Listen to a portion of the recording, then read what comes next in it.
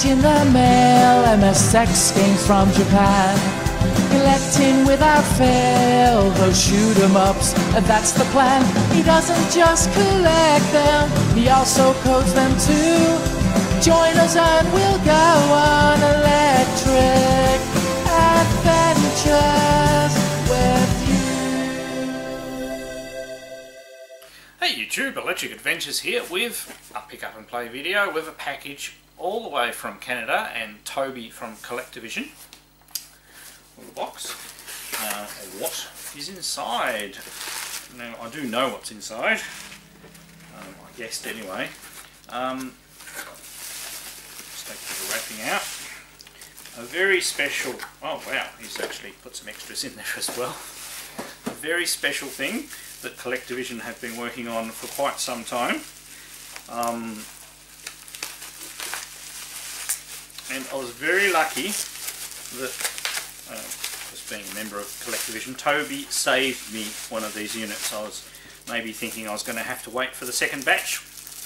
So, I'm going to show you what it is so we know what we're talking about. And it is none other than a Collectorvision Pheonix. It's number 427. So it's obviously in the shape or style of the original Colecovision. So inspired by. It has a full-size cartridge port there where you can put Coleco cartridges. You have two joystick ports on the front which will accept Colecovision joysticks. Of course you can use Atari joystick with an adapter to get the keypad. There's actually a keyboard port because this has an FPGA processor in it, so you can actually use it for more than just being a Colecovision. In the side it has a Super Nintendo controller port, an expansion port in the back, and we have 12 volt DC and HDMI out. Just give you a closer look at the front. They've done a really good job with this case. It's really good quality, really good build quality. So rubber feet on the bottom, so very nice interface. And you've got power and reset.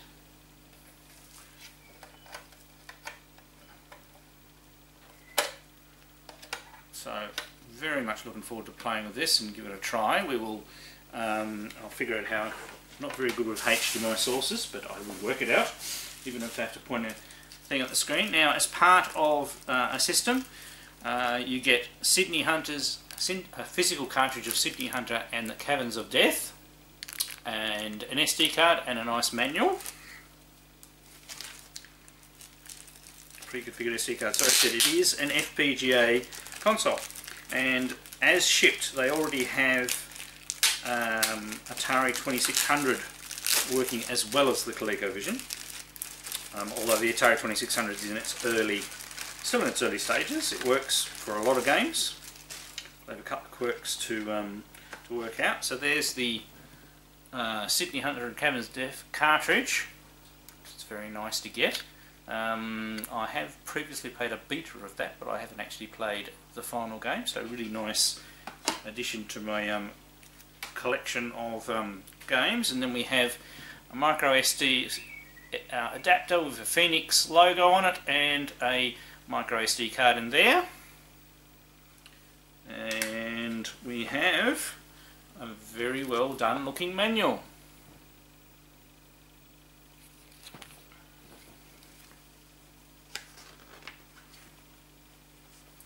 All in the style of the original Colecovision manuals,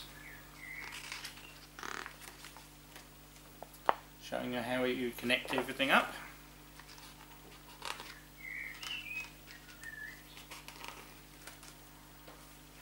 And it's got quite a few detailed instructions there, because when you boot up you can choose which core to load into the to run in the Pheonix. So it actually comes with a HDMI cord, fairly long one too, that's really nice. And I wasn't expecting this, is actually a American Super Nintendo controller. I do actually have a pair of these because I have an American Super Nintendo, but it's really great because I do know that the wiring is a little different between the American Super Nintendo and the Japanese ones, famous ones, and the Australian ones, so it's good that I got one of those. And cool colour anyway, too. So very nice extra addition there. And so this is maybe a power supply. Yep, it's a little power supply. It's a 2-pin one. So I don't have my glasses on. So it's 110 to 240 volts, so it'll work in all regions, 50-60 hertz, and output's 12 volt, 500 milliamps. So I've just got to use a plug converter on that, and that'll work fine here. Nice and long too. Very, very nice, a lot of things. I'm very, very happy that Toby sent me that. I owe him a big favour back. And the Collectorvision guys are planning on doing another run. They're taking pre-orders for it now. It probably won't happen till February because they've got to get enough to get, you know, order a minimum quantity of the boards and the cases. But they've proven that they can deliver the system, and the system works really well. Now, the really good thing about this, the FPGA, so it emulates a stock standard Colecovision. It also can emulate a Colecovision with the Super Game module, and it can also emulate a Colecovision with the F18A processor, which is an enhanced graphics chip processor that you could get for the Colecovision, which wasn't widespread because it's quite a hard thing to add to a Coleco. You've got to do a fair bit of soldering and things like that. And there are quite a few developers, now that there are such a large quantity of Pheonixes out there, who'll be supporting more of those extra features of the Colecovision in future releases. Of course, and the F18A is actually very easy to make your code detect some of that, and you know, you turn features on and off. Same with the Super Game module. So hopefully when they release a game, it's for a wider audience as possible, to allow those games that have got extra colours, more sprites on the screen and things like that, which I'm interested in playing with myself, of course. I'll figure out how we're going to hook this up and give it a bit of a go. I'll see if I can get capture going through HDMI on this, and I'll probably have to do it at my other workstation over there, and set it up, and let's have a play and give it a see what it's like. Okay, so I decided to just plug it into this Asus HDMI monitor, point the camera at the screen, and we'll turn it on for the first time together. So lights come on the unit. There we go. Popped up very quickly.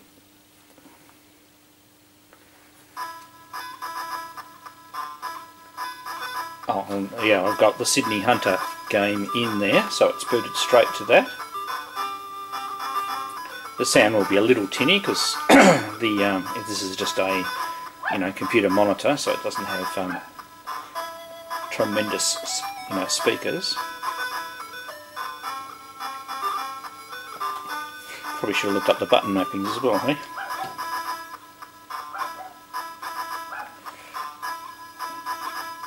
Let's let the intro go a little bit, looks pretty cool.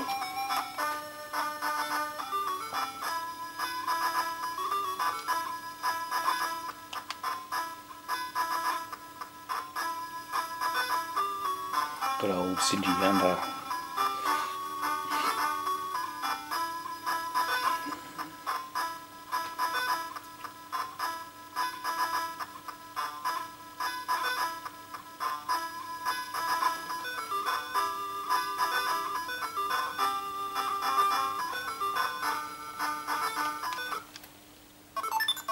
Okay, so the Super Nintendo cartridge works out of the box. I pressed A then.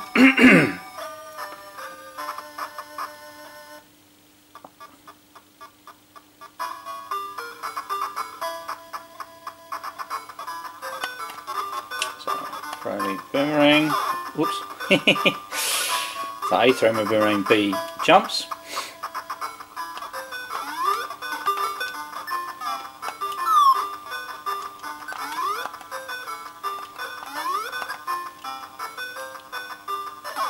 Oops, ow. It's a bit mean.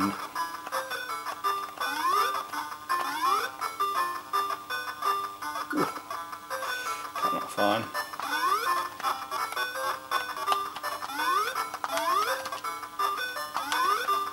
Oh! This is completely different timing to mine. Look out, frog.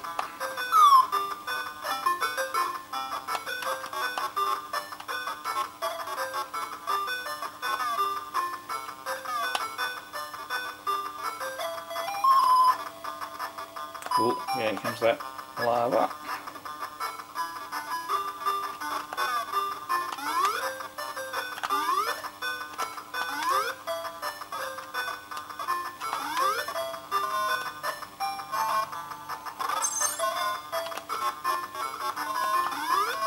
Jump over the green slime.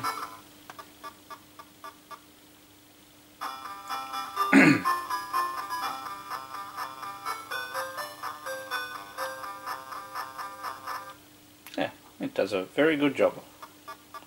Alright, we won't play that too much since that's all here. We'll just we'll turn that off. Take the cartridge out. We'll just turn it on without a cartridge.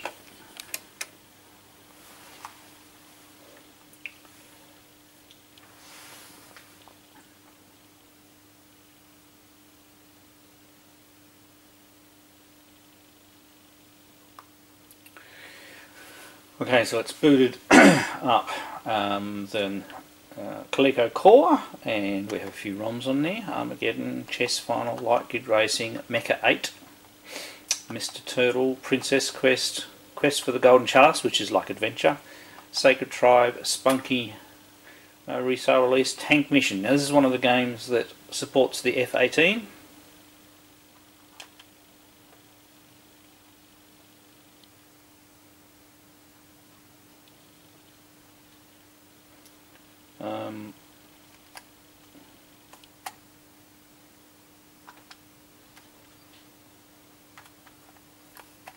Oh dear, I might need an actual Coleco controller for this one. We'll reset.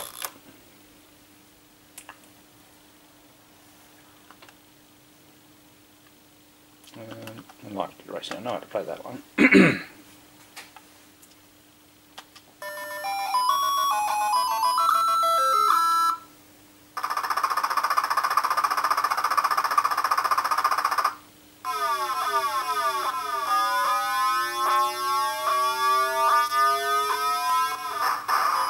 That's right, you have to give it a bit of a lead time.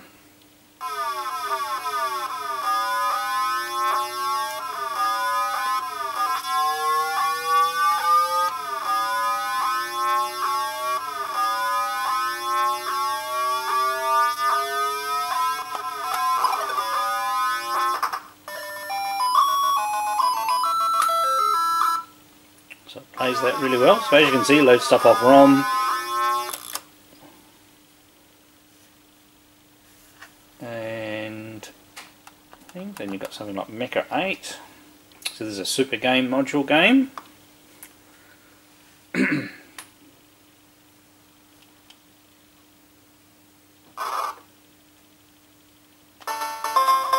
So this is actually using the MSX sound chip as well.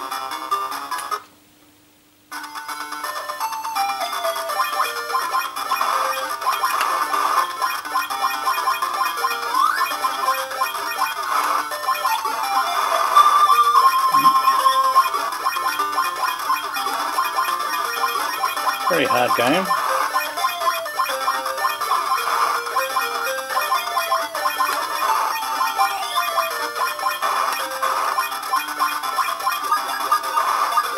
Power up.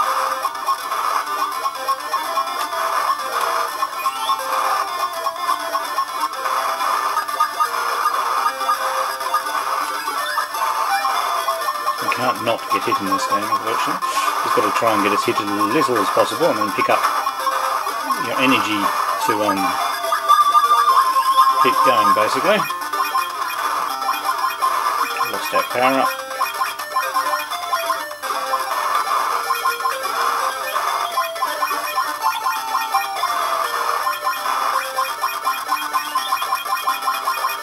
So, yeah, works really well. Now, what else else can I try? So I said all these games come on them all. So Zombie Near is another good one. I'm probably going to have to put in a Coleco controller to do some of the others. We'll just do this one here. This is a really good version of Adventure, but for the Coleco.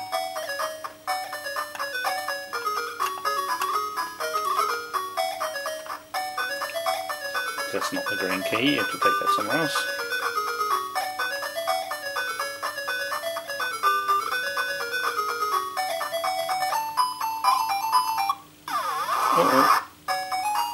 It's the purple key with the dragon there.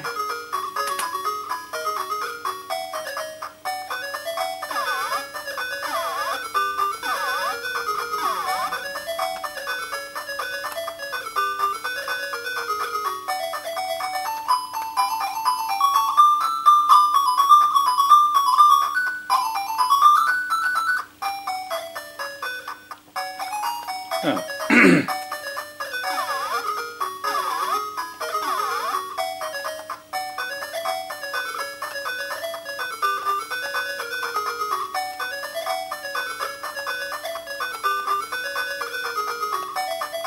Oh, it's one of the other objects there. So, as you can see, it's actually quite well done.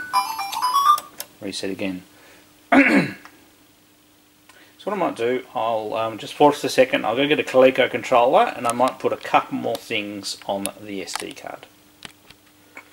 Alright, so I've chucked a few ROMs on there, I've got a slightly worn Coleco controller. Let's go look at some of mine. So let's see our current beta of Berserk.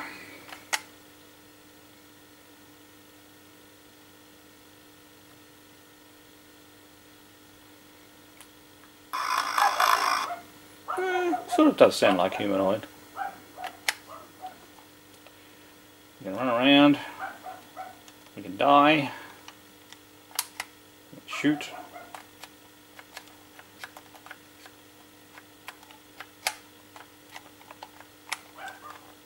Oh, so down diagonal doesn't work. You can't die when you go on the robots yet, but you can run to the next screen.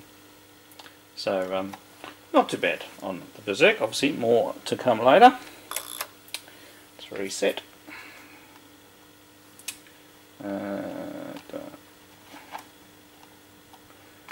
Another one of Games and Brews. Now this one does require currently the Super Game module.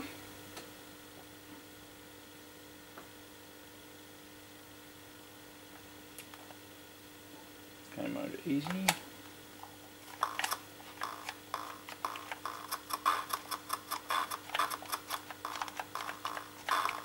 Rudimentary sound working, it needs some more sound. This game's actually very close to being complete.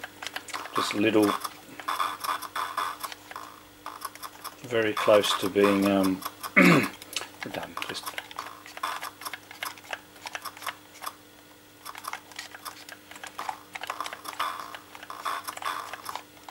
you can't hold the fire button down and get bombed. You've got to press the fire button to get them. Oops, that was a bit silly.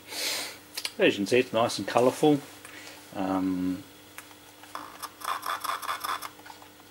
Yes, the scrolling is 8 pixel, but it is probably as colourful as it can be.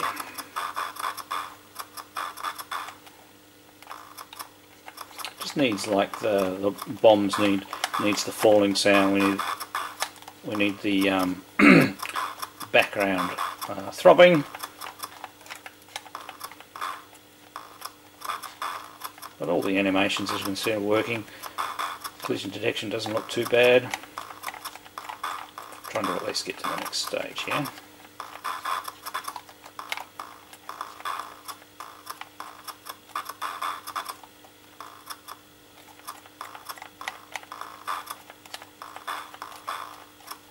So here's the next stage. Some UFOs. Whoops, oh, went into a thing. Alright, so as you can see, that's progressed. Oh, Oh, what is it all? 5 stages. I've done the end of level. End cavern isn't quite done, but as you can see, it works quite well. Yeah, not too bad. We're going on the same theme, combining this with an update. So this is a game that I was actually working on quite a while ago. I had actually forgotten that I was working on it. So it's a port of Eggerland for the MSX across to the Coleco, but it's not taking the existing MSX code. I've actually written it from scratch. So there's a bit of a test screen here to test the various character sets. Now this is basically testing the level logic. It has all 100 levels. This here is the man. It's probably not the best place to put it on an actual thing, but you can see it's using lots and lots of colour. All the animations are looking good, and all of the puzzle elements are actually there. If we press to the right, this is in my test mode, so we can go and have a look, and it actually has all of the level layouts. I do believe if I keep going, it will eventually, and I've just got the man here just in a particular location, so he's over the top. And I think it's looking, you see even the these cabbage things are peaking occasionally and stuff like that. So it actually does have, there it goes, it does have most of the animation logic and everything like that. And I hope you agree, looks very good. So it's probably a game that I should actually finish off one day, eh? And you know, it's a puzzle game. It can get very hard, some of these levels. You've got to work out what to do in the right order, and lots of good fun. But I'll probably put some nice password codes in there so you can you know, jump to a particular level. But more complete than I remembered.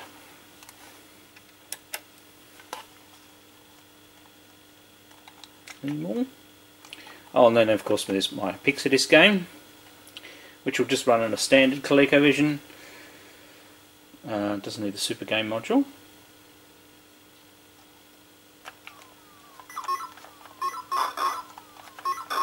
It's not too bad. I'm not happy with the sound effects. There's a little bug. There we go. There's the little bug I haven't fixed yet. Sometimes when you bomb the things on the bottom,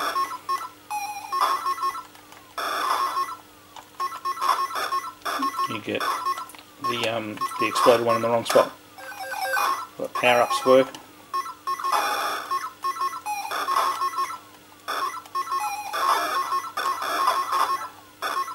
And I said it's got auto fire, like the original mean version of the game on the MSX and Spectravideo, which didn't.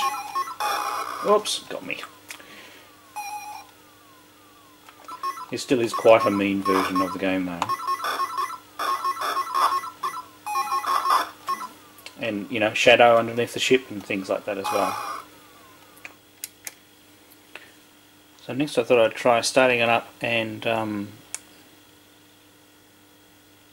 selecting a core. Oop. So let's try, and you can see you can have more cores, so we could have an MSX core in the future as an example. And you've got the keyboard port there, so there's no reason why the Collectorvision Pheonix couldn't emulate a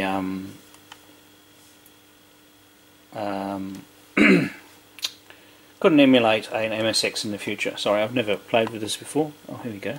Load ROM. I'm still using a Coleco joystick here, by the way.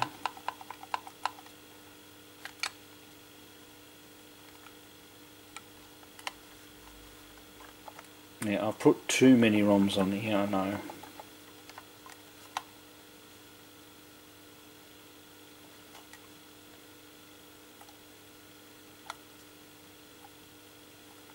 Doesn't seem to do pages.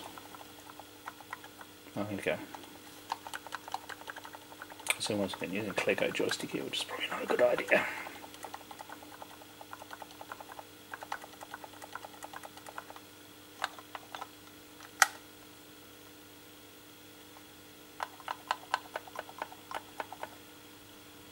Right, so power blank.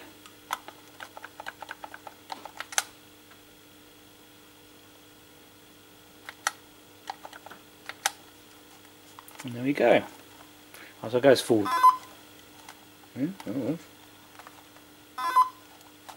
Sounds good too. Got the sword, killed the dragon. Once again, don't know what the hell I'm doing. Haven't played Adventure for ages.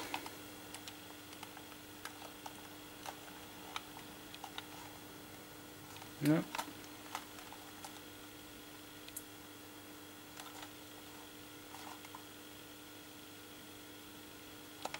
That's the bridge, I think you take somewhere else. I've got the black castle. So that works really well. Okay, reset button doesn't want to obey me. Yeah. Turn it off. Now it'll be interesting to see whether it remembers that core.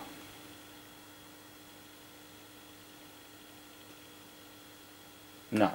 Right, so by default, if you don't select anything, it goes into the into the Colecovision one. So, I mean, this is pretty damn cool. Now, there's some other options here. There's hang on, we'll wait for a second. Next, yeah.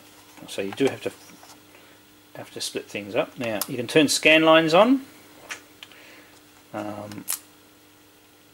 and we can disable, enable, so yeah, okay. So if I go and get one of my favourites and leave scan lines on,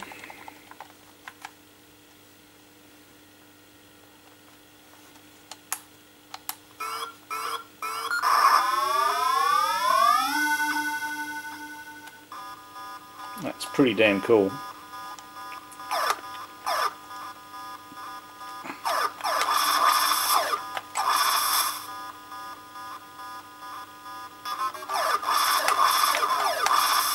Yeah, scan lines aren't too bad. They give it a little bit more of a grittier feel, but I didn't mind it without the scan lines as well.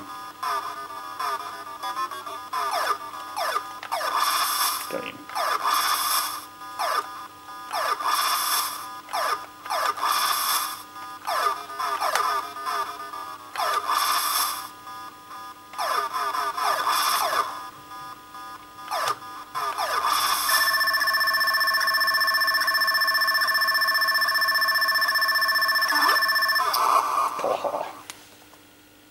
Once again,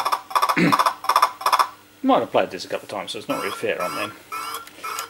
Okay, we might go and play one more Atari 2600 game, because that probably didn't really oops, probably didn't really show it to its best advantage. So load ROM.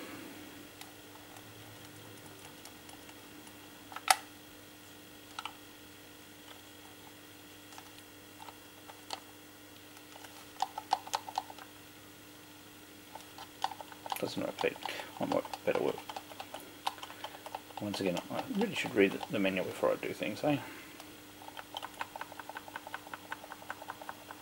Now, obviously, do need to mixing up into directories, so there's not too many files. We're only going to go here so far, and there are a lot of 2600 games, so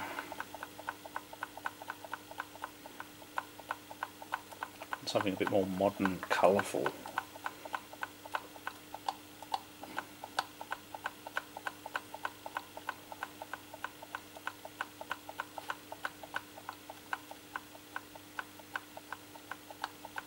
Asteroids is too old hat.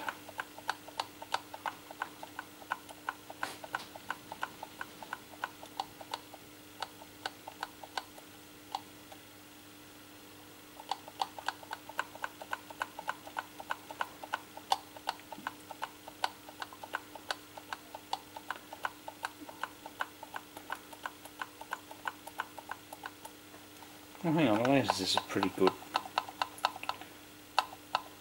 Okay.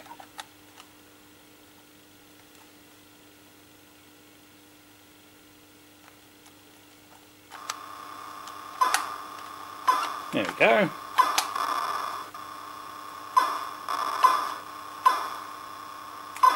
I think I might have selected a US one too. Colours are